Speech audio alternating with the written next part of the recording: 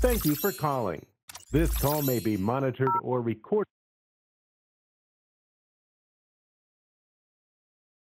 Thank you for calling. This call may be monitored or recorded for quality.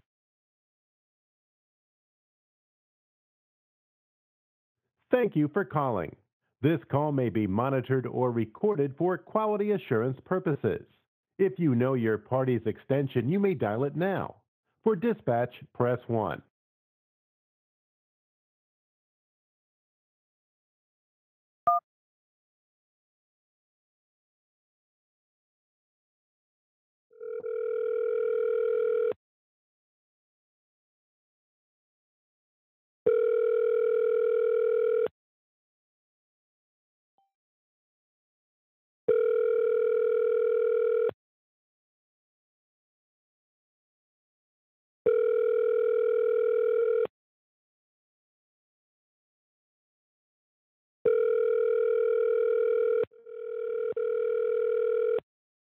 So as you guys can hear, I'm finding it very hard to like actually get in contact with this particular company, Kora Freight. And I'm not sure what's going on. I honestly don't know. I mean, they do have a website. The phone number that's on the website, if your phone number is anonymous, it'll go straight to a busy signal. But if you let your phone number show, it'll actually ring, such as it did now.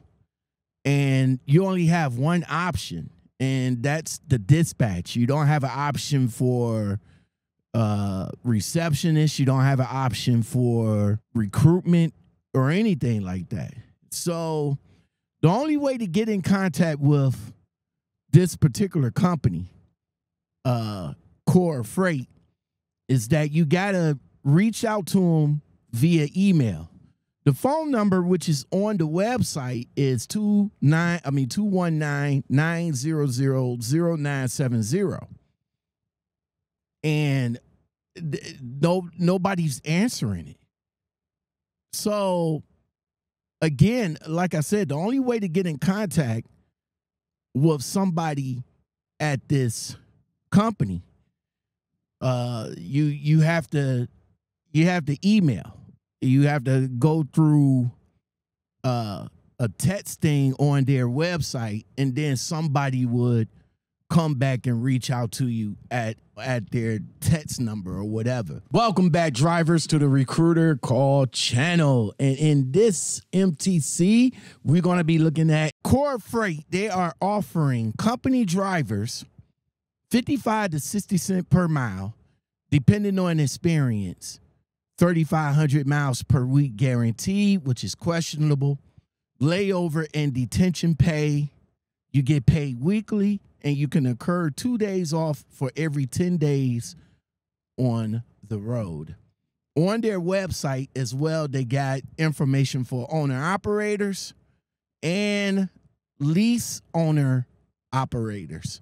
So I don't think they actually have a lease program per se. But if you're a lease driver and you have your own truck and you want to lease on to them, I think this is what they're talking about.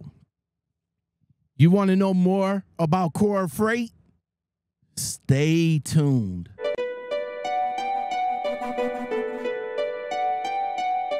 So as I said in the intro, we wasn't able to get an on-call conversation going about what they had to offer for this company, but they did reach back to me via text at a different phone number. So let's get into that.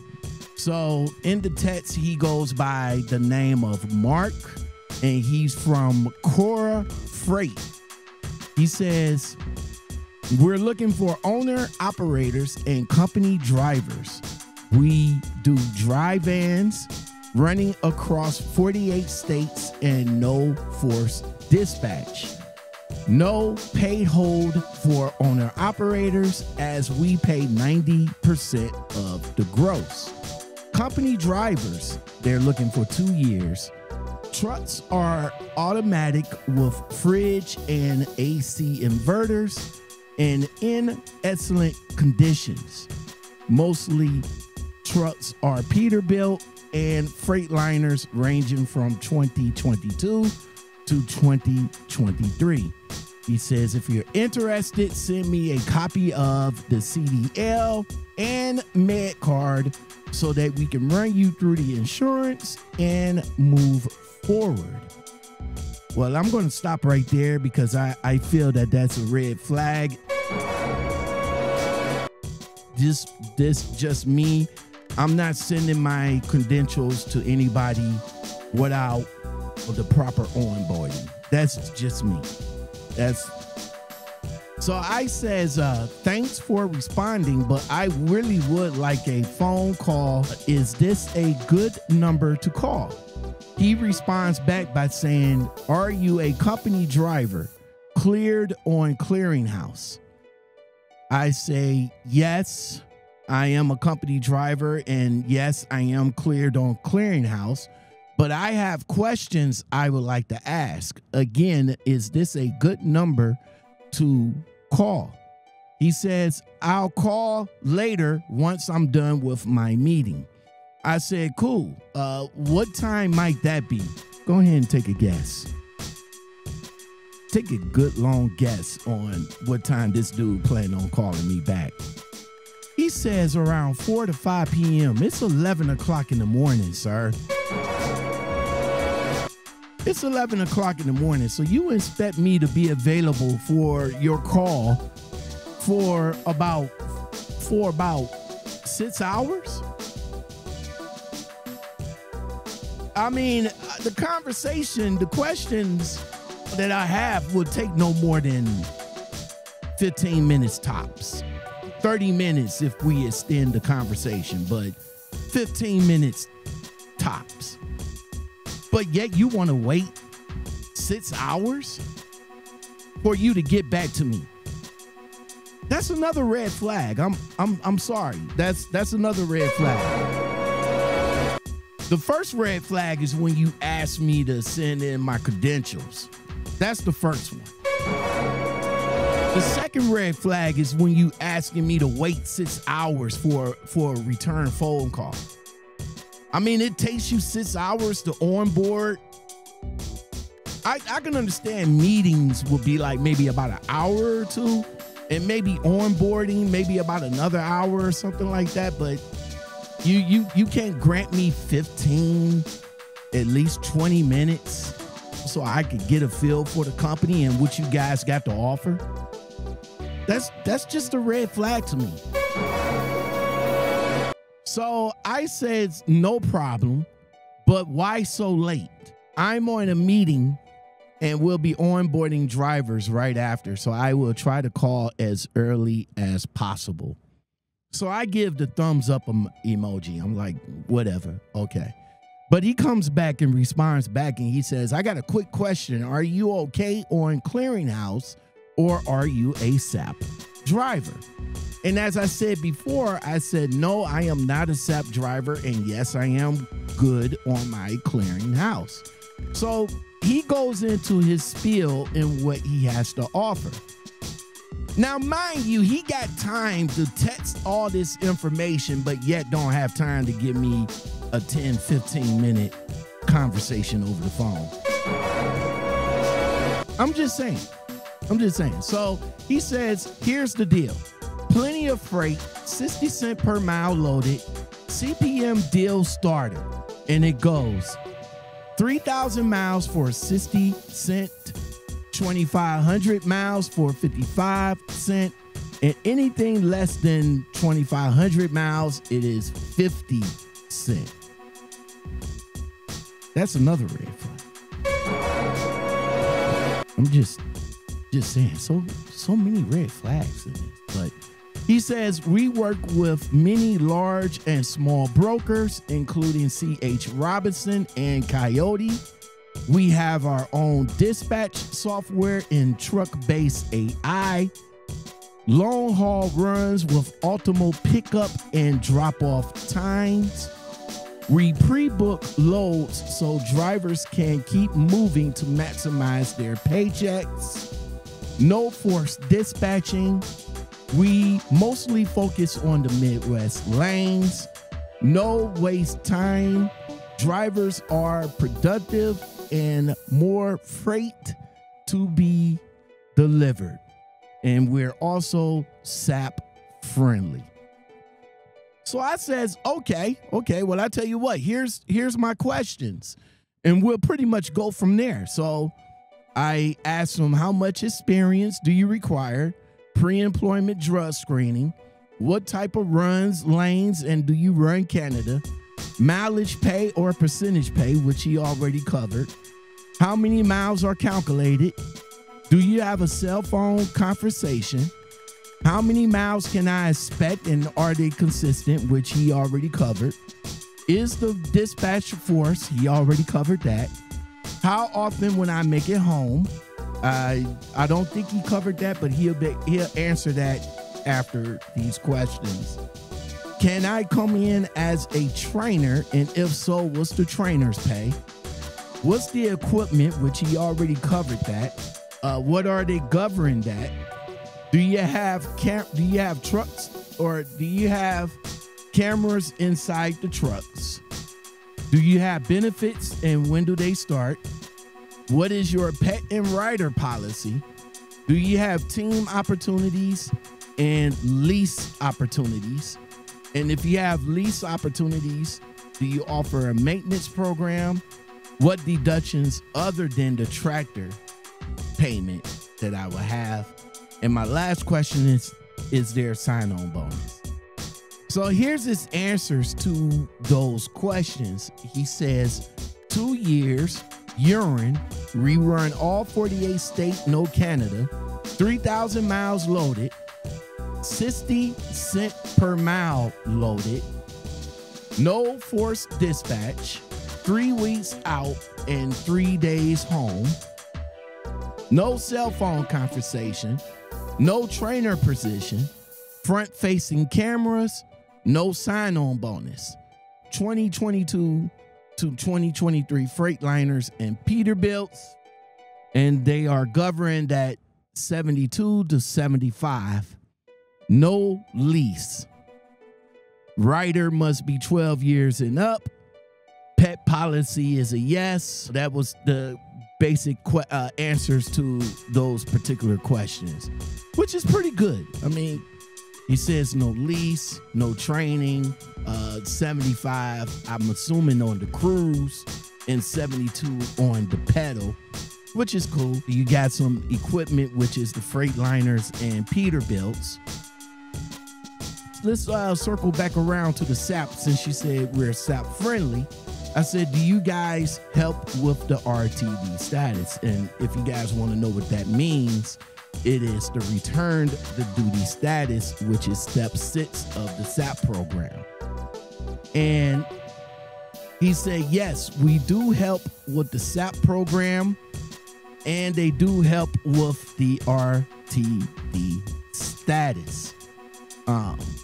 Their benefits, they don't have benefits. They don't offer benefits, as this company is a 1099 company, which is another red flag to me. Because if you're going to offer me 1099 at 60 cents per mile, that don't make no sense to me.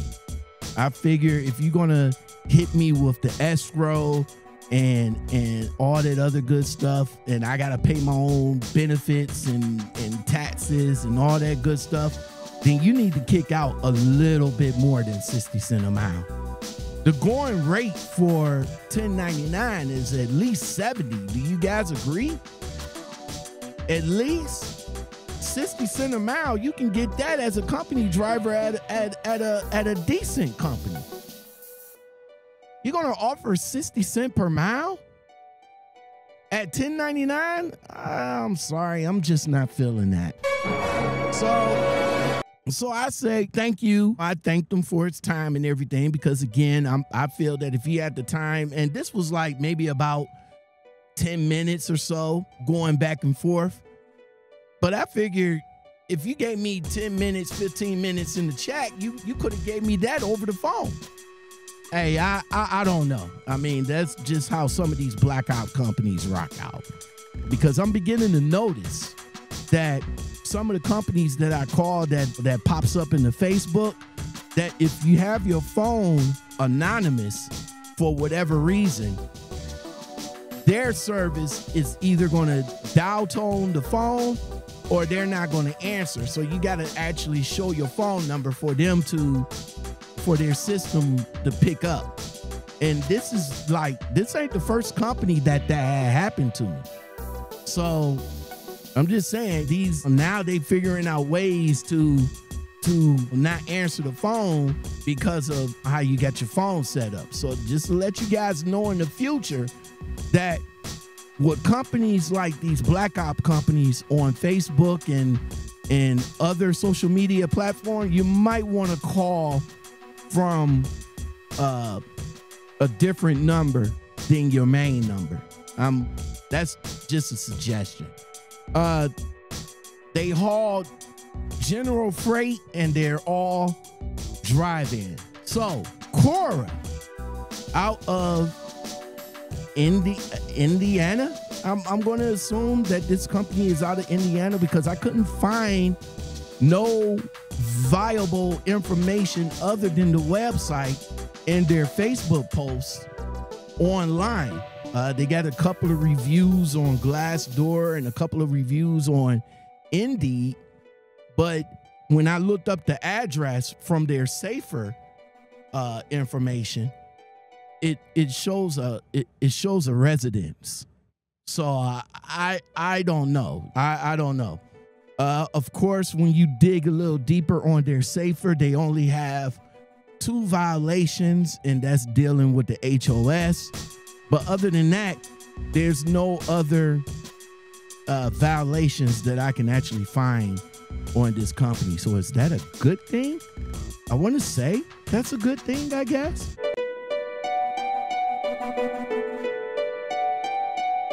Martin on YouTube, definitely go over there and check him out. Let him know Lockoutmen sent you, and see what he has to say about Kora Freight. Hold on.